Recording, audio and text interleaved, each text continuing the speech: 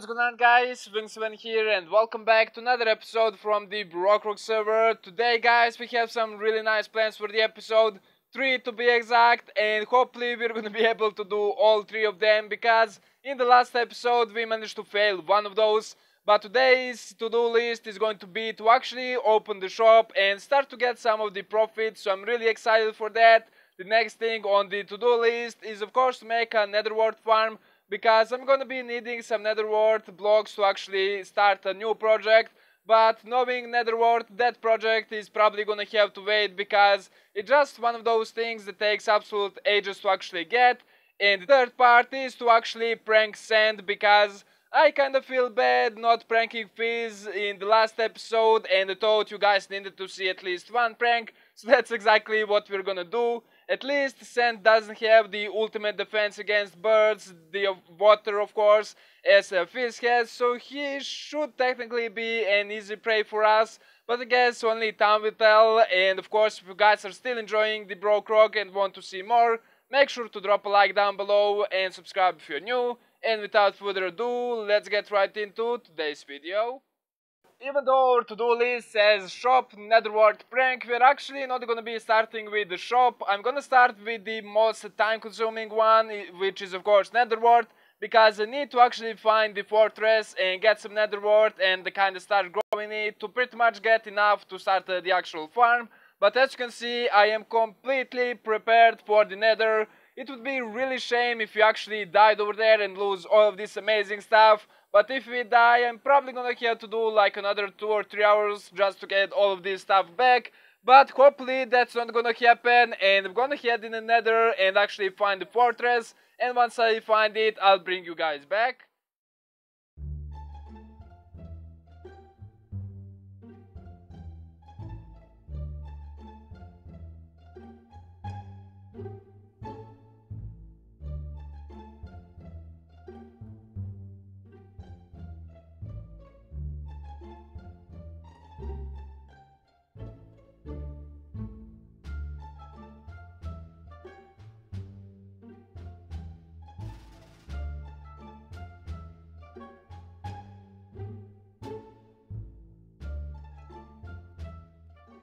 Peekaboo, peekaboo, peekaboo, peekaboo.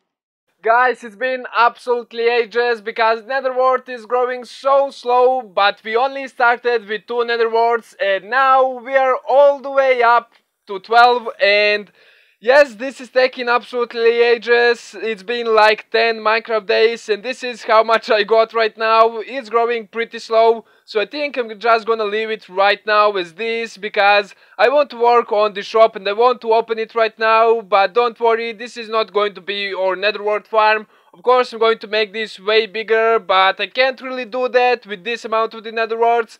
So I'm gonna move on to another project and maybe even prank Sand. And in the meantime, hopefully this is going to grow, because I'm going to be spending some time over here, probably AFK or chopping down some trees.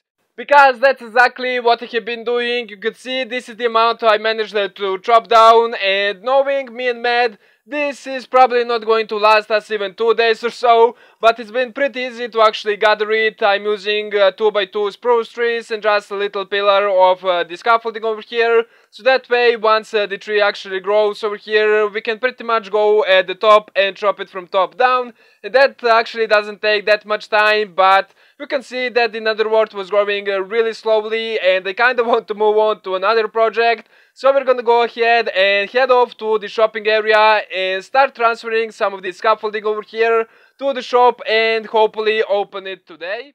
Oh yeah, guys, I should probably explain where I actually got that nether wart from. I borrowed that from Fizz, because our portal in the nether is actually really close to the fortress. When I got there, it was completely empty, everything was raided, and there were signs telling that Fizz and Payne actually claimed like blaze spawner, I think, and some other stuff.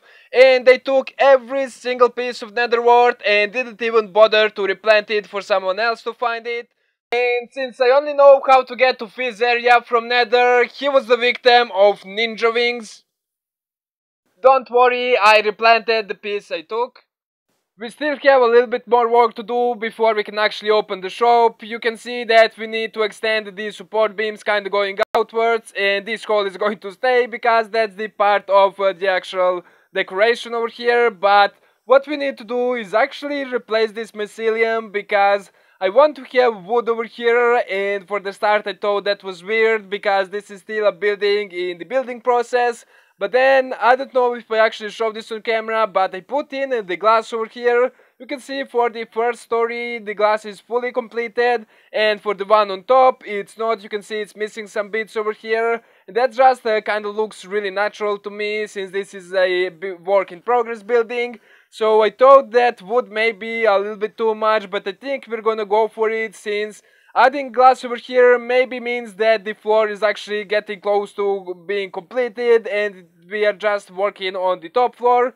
So I'm gonna go for this spruce wood for the floor and probably mix some of the other stuff. And as far as the interior goes, I think I'm gonna keep it again as work in progress, because just adding a whole done interior would be kind of weird with this whole building style. So let me see what I can come up with and I'll bring you guys back.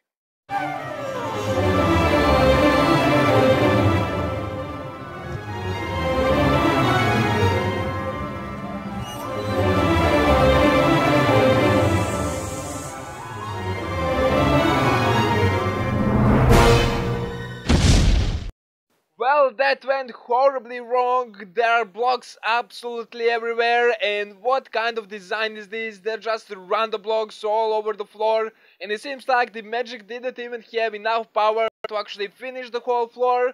But I guess this does kind of fit or building in the building process style. But look how messy this looks. These are just random blocks everywhere. Let's just pile up over here in the corner and actually check what magic did together. I have no clue how is this going to look, so let's just go all the way up and take a better look over here.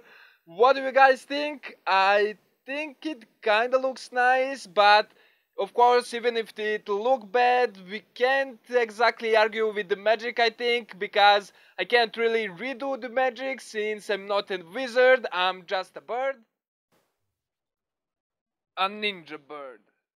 Also seems that the magic actually started doing the ceiling over here, and looks like it just went for a simple spruce slab ceiling, and I think we're gonna continue that design all the way over here, because me and Ben don't actually know if we are actually gonna be using the second floor for anything. For now it's just for the decoration, and there's still some little things that magic actually didn't do, like put in the support beams, all the chests with the scaffolding that we're gonna be selling, and looks like I am actually gonna have to do some work myself. Even though it was really nice just relaxing and letting the magic do all the work, we still need to add a couple more bits before we can open the shop. Ladies and gentlemen, we're standing in front of our scaffolding shop where hundreds and hundreds of people are waiting to get their hands on the most premium quality scaffolding in the world that ever existed. You can hear the people screaming and chanting, so I guess without further ado, let's open the doors to our shop. So people, rush in, woohoo!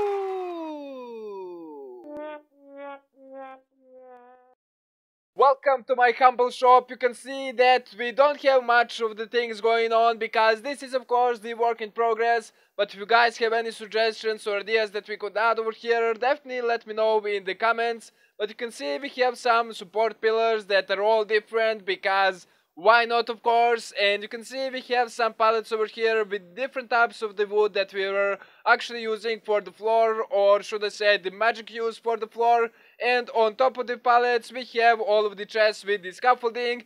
And of course, since this is day one, we need to offer a little discount. So the original price was of course 10 stacks of diamond blocks per stack of scaffolding, which I thought was a really fair price. But since this is a day one, we are going to offer 80% discount. I know it sounds crazy, but we're gonna be selling a stack of scaffolding for 2 stacks of diamond blocks. I don't think you can get any more fairs. 2 stacks of diamond blocks would be a little bit too much, so of course we're only gonna be selling it for 2 diamonds per stack of scaffolding. And I think that's a pretty fair price, and I can finally say that this shop is finally finished and open, ready for business and ready to make some profits for us.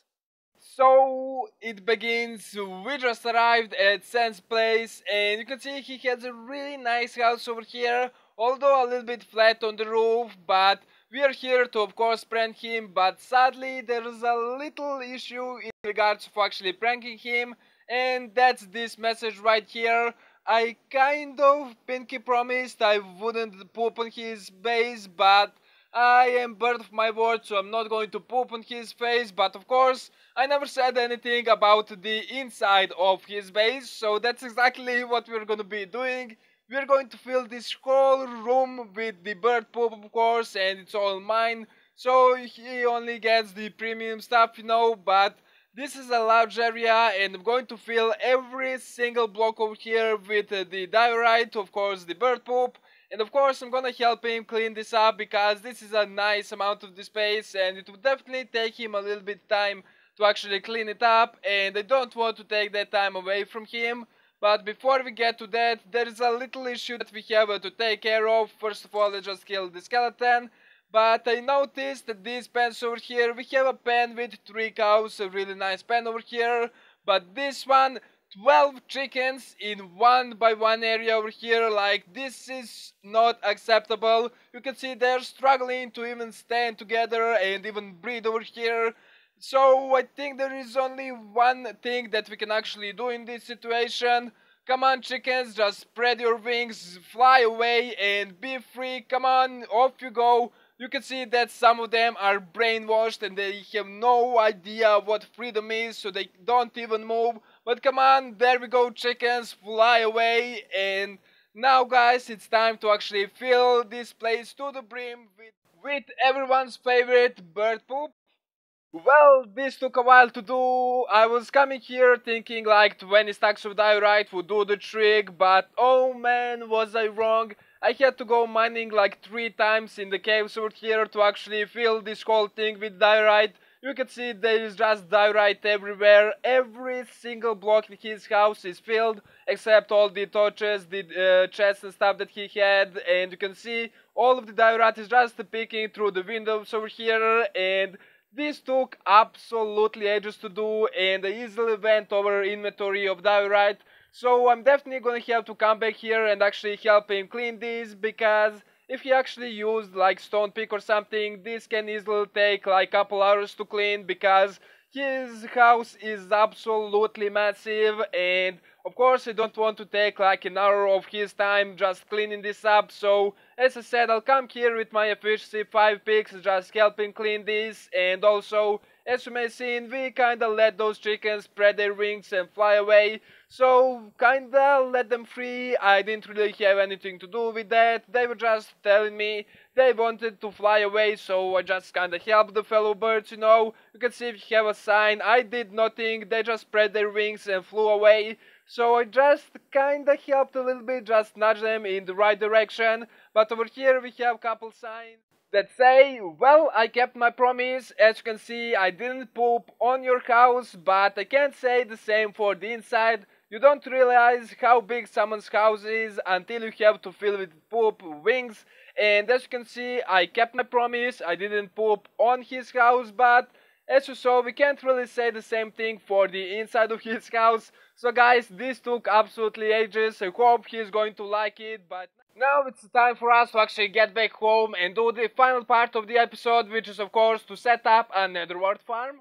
While I was waiting and gathering the nether warts we're gonna use for our farm, I did a tiny bit of organization, you could say. You can see that this is what our chests looked like previously, and we still have like a couple more double chests that look like this. And I tried my best to actually organize some stuff, but I was really tired of looking the chests like this. You can see there's just random stuff everywhere that don't really belong with each other. So I did my best and actually organized these few chests over here. You can see all of our wood is right here, all of the different types of stone, all of the stone products that are like stone bricks and all the slabs and stuff like that over here. We have one for the nether and also one for the mob drops. And these are just kind of the mob drops that we're gonna use, because we can pretty much use the rotten flesh for like the trading. We are obviously using a lot of the bone meal for our farms, the string for the scaffolding. We are gonna use gunpowder for essentially the rockets and stuff, slime balls of course for like the sticky pistons and stuff, and the leather is just there because we have a nice amount of it, and we can probably use it to make books for the trading and stuff. And by just doing some random bits over here, and while I was actually waiting for this nether wart to grow, I decided to actually use my fortune tree pick, because it's not like I don't have like 5 of them right now, because I probably made like 9 fortune tree picks so far. I'm pretty sure I gave 3 or 2 to Matt and he managed to lose 2.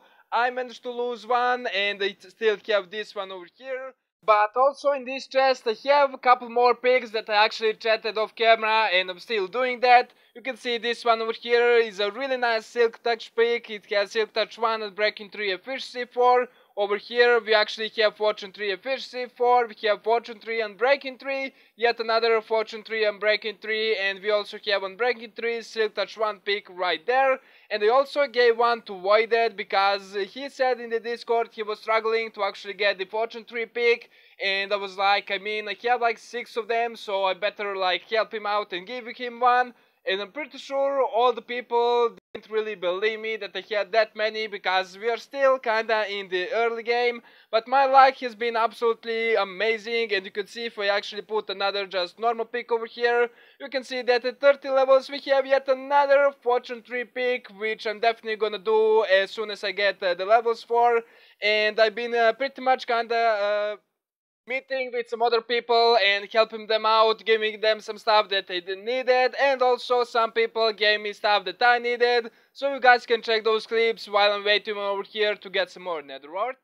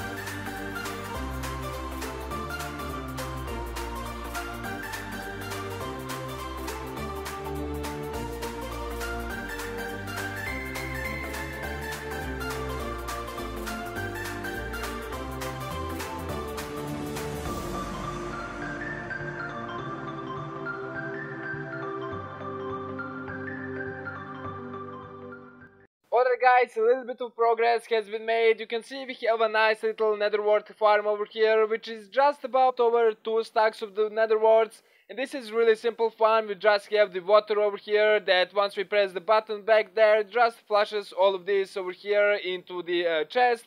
And I've been just kinda collecting it right now with the fortune pick, because I am gonna be spending a little bit time over here and pretty much waiting for this to kinda grow and get some more to actually expand the farm. Because I'm pretty sure at least I want 500 nether wart planted every time, and we're not gonna go for this design. This is just temporarily. I'm definitely gonna have to get rid of this at some point, and I'm not gonna go for this design because I'm gonna go big and this will just take a lot of the space. Instead I'm gonna go for a simple, compact, stackable farm over here, and it would be really nice, but of course I need to get some more nether wart. But yeah guys, with that said, I think we're gonna end the episode over here. We managed to do all the things we had on the to-do list, so I'm pretty happy about that. So of course, if you guys enjoyed this episode and want to see more, make sure to drop a like down below and subscribe if you're new. I really hope you enjoyed. Thank you so much for watching, and I'll catch you guys in the next one. Peace out.